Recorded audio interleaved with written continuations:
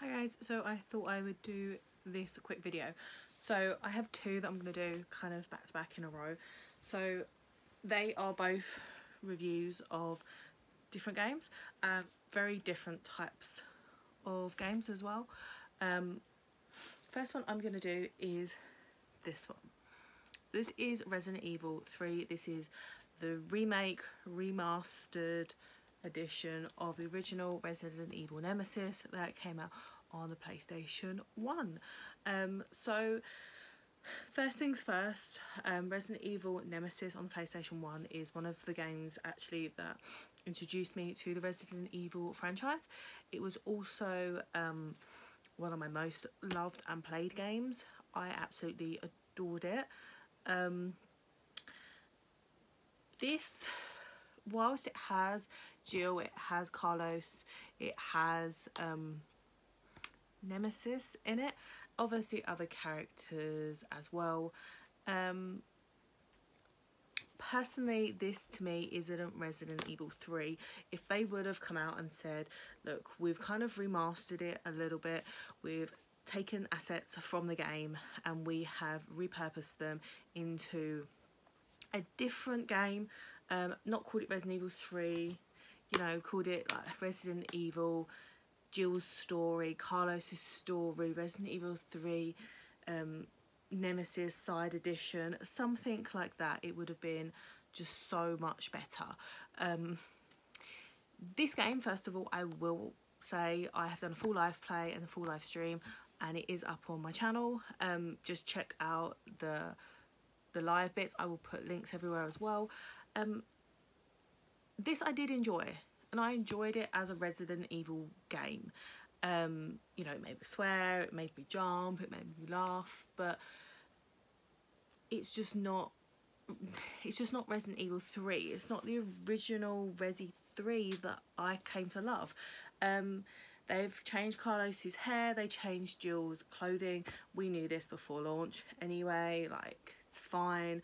With the pre-order bonus that I got from game, I actually got the original clothing. I played it through on this first of all, and I'm going to play it through again. I got a C ranking, which to me sucks, because like, I always used to get an A ranking and try and get an S ranking.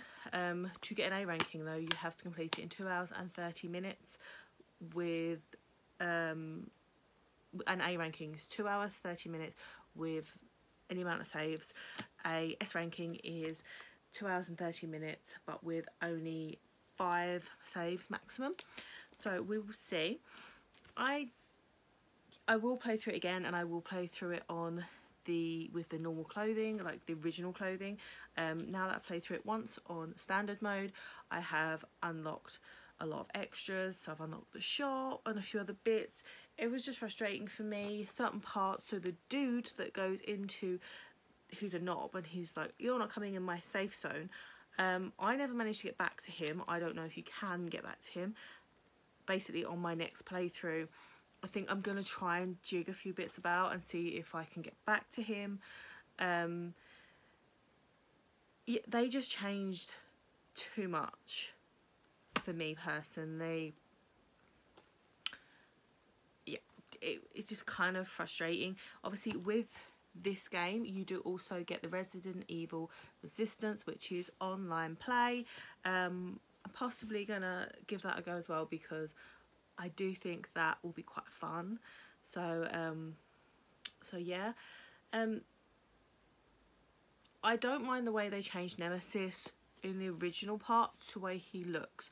So the way they changed him to look like more gritty, like more teeth being shown, I'm kind of fine with that. You know, this is his original look and this is his new look. I don't mind that. Things I did get annoyed with was the fact that he kind of changed very, very quickly. So normally he's meant to chase you in his standard form for a long period of time. He didn't. He kind of evolved very quickly to the blob thing, dog thing, and then it was like, okay, that shouldn't have happened. I spent like 20 minutes in the police station as Carlos, and I was like, no, I was supposed to spend like 4 hours in the police station, almost like Resi 2. Yes, I know it's repetitive. They were repetitive games and they sold just as well, but hey. So yeah, that was incredibly frustrating. I was looking forward to get into the police station. I'm like, oh my god, that whole scene where Nemesis kills Jill's comrade. I just can't wait. I want to see what they've done to it. And I got to there, and 1, he dies beforehand. 2, he attacks Carlos and his mate and not Jill. 3, Nemesis doesn't even kill him. You have to shoot him. Yeah, so it's kind of like, for someone that has played this game so long, it gets kind of really frustrating. But all in all, if you're looking for a Resident Evil experience, I would say this is a very good game to pick up. It's about £39 now in Asda in the UK to pick up. Game again is about £40 roughly. Obviously you have got a few other places like Amazon, eBay, etc., as well as the PlayStation and Xbox stores. Obviously this is an 18+, it's an 18+ for a reason. I played Resident Evil Nemesis when I was a kid, but please bear in mind that it was very pixelated and other bits and bobs like that, so you couldn't see as much as you can see now.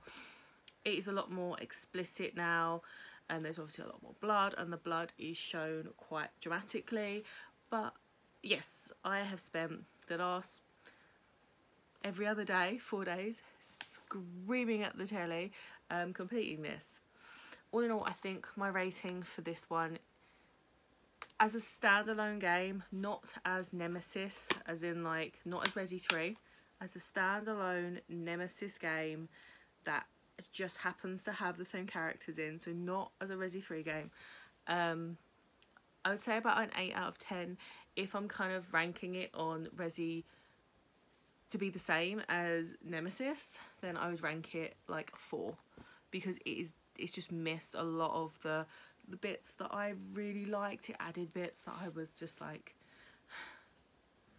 I mean, the chicken monsters are a bit different. I don't remember them, but yes. But let me know in the comments down below what you think. Don't forget to check out my live stream that is up on my channel of me playing this one, and don't forget to check out my live stream just in general, because I'm going to be streaming more games. I have quite a few of others sitting in the shelves just waiting to go, and I'm going to be streaming kind of like every other day now, other than mixing in with my Nintendo Switch as well. Thanks very much for watching, and I will see you guys next time. So